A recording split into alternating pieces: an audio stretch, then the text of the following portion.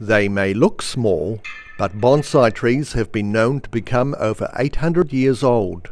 Kaikorai Valley College Hall is being set up for a public display of over 100 local bonsai trees, plus about 25 from around the rest of New Zealand.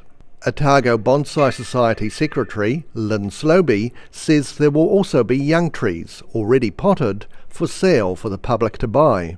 There will be trees for sale, there'll be pots for sale, there'll be other items that you can use for bonsai. We'll have books available, we'll have stands available, so there will be a wide variety. But buyers should be beware that bonsai trees need to be grown in a sheltered place outdoors and are normally only brought in for special occasions. Bonsai are definitely outdoor trees. It is a tree, so they are supposed to be kept outdoors.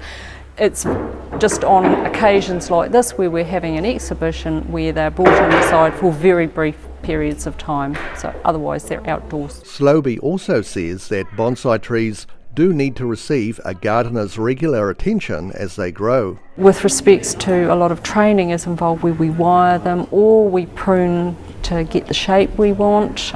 That all requires a bit of time and care, as does the repotting. This week's bonsai exhibition is open for public viewing at Kaikorai Valley College on both Saturday and Sunday. Rudy Adrian, The South Today.